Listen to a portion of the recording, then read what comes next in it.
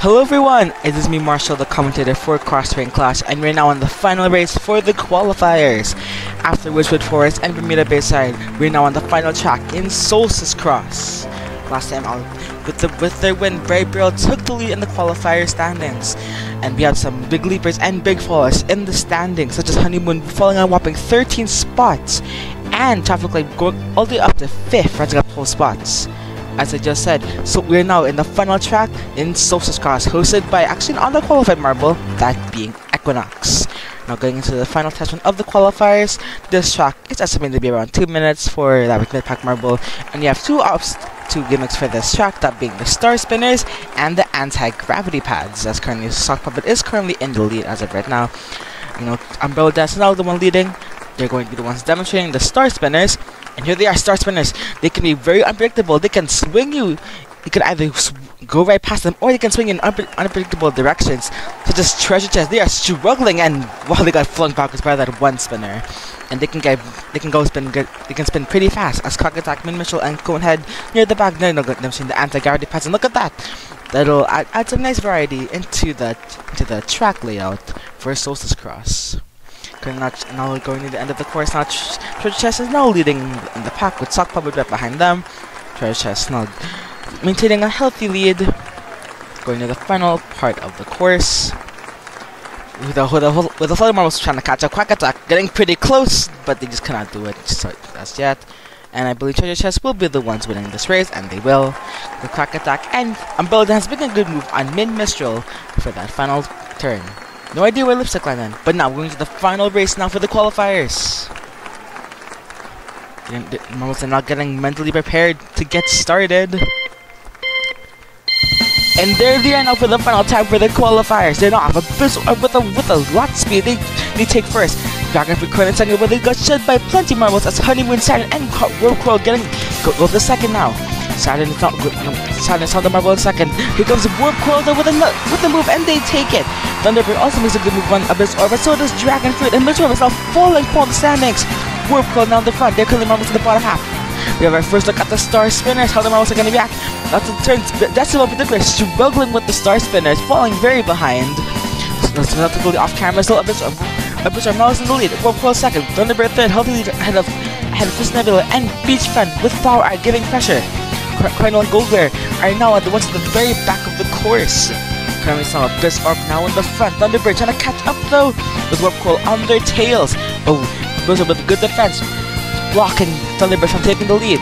Abyss Orb with a bit of a bad move, and they lose 2 more spots as Thunderbird and Warp Coil take it back from them. Thunderbird now the marble in front. Here comes Flower Eye up into 4th. They're actually a marble in the bottom half alongside Warp Coil. They will double a good hull. Here comes Riptide, our previous track host from Bermuda Bayside. They're currently last in the qualifiers, but it's not possible for them to make it to Season 2. Thunderbird with lots of speed, they're now extending their lead by massively. Abyss trying to hold up Flower Eye, Warp Coil, Fist Nebula, and Riptide for its second overall. Thunderbird, they're actually in contention to win the whole qualifiers, and with this goal, they may be able to do it. They're doing nothing but stretching their lead there. No one else is in sight in the camera. No idea who is currently in second right now. It's currently Riptide now. Fist Nebula trying to hold on against Warp Coil. Thunderbird at the final turn of the course. They will cruise to a win. No competition for Thunderbird. They will win. Riptide leading will get second place, and Twist Nebula will get their back a second bronze medal in the qualifiers for the Blitz Orb. Snow Angel going out nowhere with Hot Cocoa Flower and Warp Coil running out the top 8 for this race. Here comes other marbles flooding in now. Scourging, Kepler, Con Candy, I believe that, and Go Glare, another bad swing for them. Thankfully, I do not think any other marbles got stuck along the course. And yes, well, a really good showing from Thunderbird, but early on Abyss Orb did hold on the lead, but Warp Coil and Thunderbird, that move against Abyss Orb near the front of the course was crucial, as both of them maintained top 8 spots throughout the entire race. Thunderbird, though, they grew a massive lead to the point where nobody else was on camera for most of it, even. Also, I would like to note, Riptide with that silver medal, that may or may not be enough to clutch them back a top half finish, as the competitors did faced the Stars for dual anti-gravity section did switch up the order slightly, especially how the marbles entered the gravity. Look at Reba in particular rising up at least 6 spots through the anti-gravity pad. Definitely useful for them. As look at that move from Snow Angel, they flew a bit too hard on that one part of the course. At Storm though, they did retake the lead, but they choked it once again to both Warp Whirl and Thunderbird. But I will know Warp Whirl was in second for most of the race, but choked all the way down to, I believe, 8th. That might ruin the chance of qualifying, as Flower Eye also wasn't near the top 3. But Thunderbird did cruise to win. Congrats, major congratulations to them.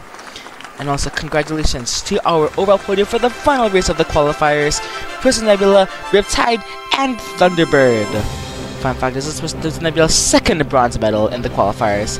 Actually, they're the only marble to get more than one podium in the qualifiers, actually. So that did nothing but steal the ticket to Season 2 of CTC. Now, upcoming are the rally standings, and yes, Thunderbird, Riptide, Nebula, Abyss Orb, Snow Angel, Hot Cocoa Flower, Warp Whirl, Dragonfruit, Cardinal, Bleachfriend, and Honeymoon will get our final top half finishes for the qualifiers. But now, with all 3 races finished, it is now time to announce our 12 qualified marbles. After 3 grueling races, only 12 can make it to Season 2. Now, ladies and gentlemen, the 12 qualified marbles for Season 2 will be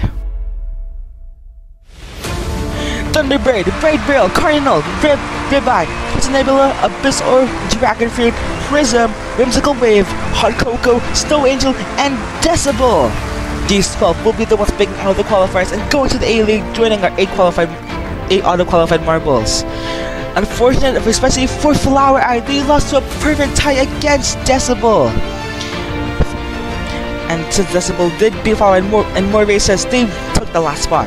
But Flower Eye, Traffic Light, Sailor Martin, Con Candy, Riptide, Honeymoon, Warp Whirl, Sakura Team, Saturn, Beachfront Temple, and Golden Glare, they will have to settle for going to the B-League for Season 2.